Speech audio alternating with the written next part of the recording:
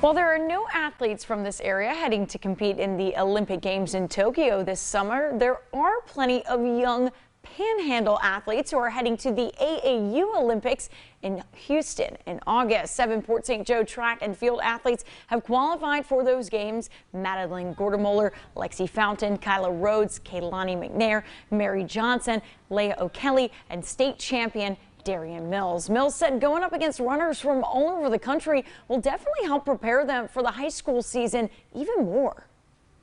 We worked hard, and most of us want to compete at the next level. So I would say going over there, like it kind of like build character for us to compete at the next level, and like it kind of like help us, like it'll build character, help us get faster. So when we come back to our hometown, like the regular meets, like we'll be faster.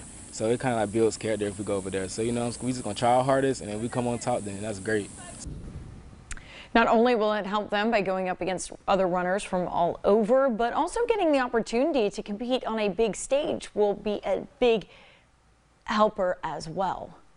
At first, I was like, whoa, like it's gonna be a lot of people. But now it's like more exposure, I guess you could say, because like more people, new talent. People might be faster than you people, you know. So my mindset really was to do my best, set a PR, yeah, just do the best I can. And those AAU Junior Olympics set for July 28th to August 7th in Houston, Texas.